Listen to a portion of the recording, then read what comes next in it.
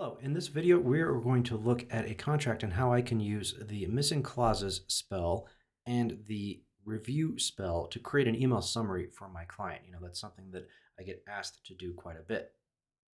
All right, so I can get started by clicking on Spellbook in the header, and then I can click over here to run the missing clauses spell. And this is a pretty short contract. It's only about 3 pages if you include the scope of services. So I would kind of expect there to be a decent amount of stuff that's not here. So let's just see what it came up with. First is confidentiality. Oh, that's a big one. There's definitely nothing in here about confidentiality. Non-compete, I don't know that I would use a non-compete in a contractor agreement, but I definitely don't see a non-solicitation here.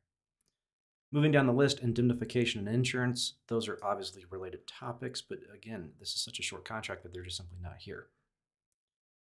It goes on to have some boilerplate stuff, so compliance with laws and no assignment. So this contract doesn't outline all of the boilerplate in individual sections, but just has them in one paragraph. So I would probably just double check to make sure that those are either in here, and if they're not, decide if we want to try to add them in. All right, the next spell that I'm going to run, of course, is the review spell, and that's what I had mentioned just a minute ago. Now, while that's populating, I'll just mention that, of course, I'm going to go back to that missing clauses spell and pull some of that information in, but let's just see what Spellbook comes up with in terms of the summary that I might send to my client. So it's very conversational in tone, which is great. It talks about the parties, and then it goes on to talk about the services being in Exhibit A, which is absolutely true. It talks about the payment terms being 10 grand and how it's going to be paid in 2 installments, which of course, again, is true and useful to my client.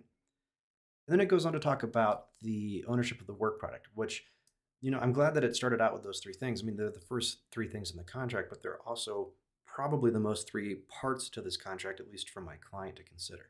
So it goes on to talk about some basic stuff about the agreement effectiveness, but really these first couple paragraphs up here are really the kind of the meat of this contract, in my opinion. And I would probably copy and paste this into my email program and then supplement it with my own knowledge about the missing provisions and how we might go about negotiating the agreement and so on.